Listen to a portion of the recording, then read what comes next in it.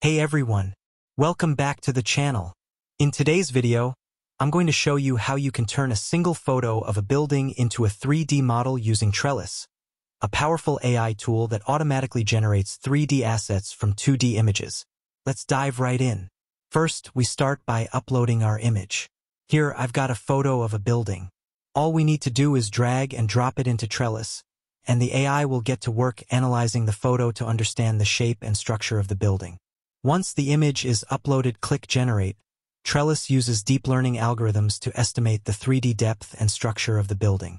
It looks at things like the angles, shadows, and textures in the photo to create a 3D model. This process usually takes just a few moments. And just like that, we have a 3D model.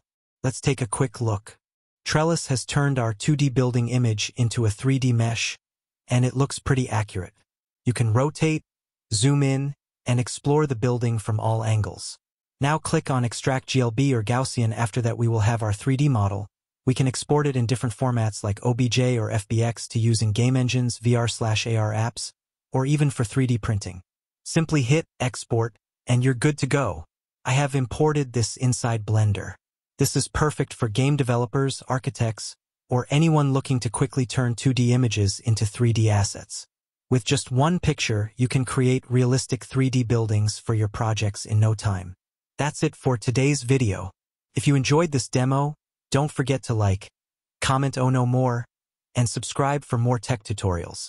Thanks for watching, and I'll see you next time.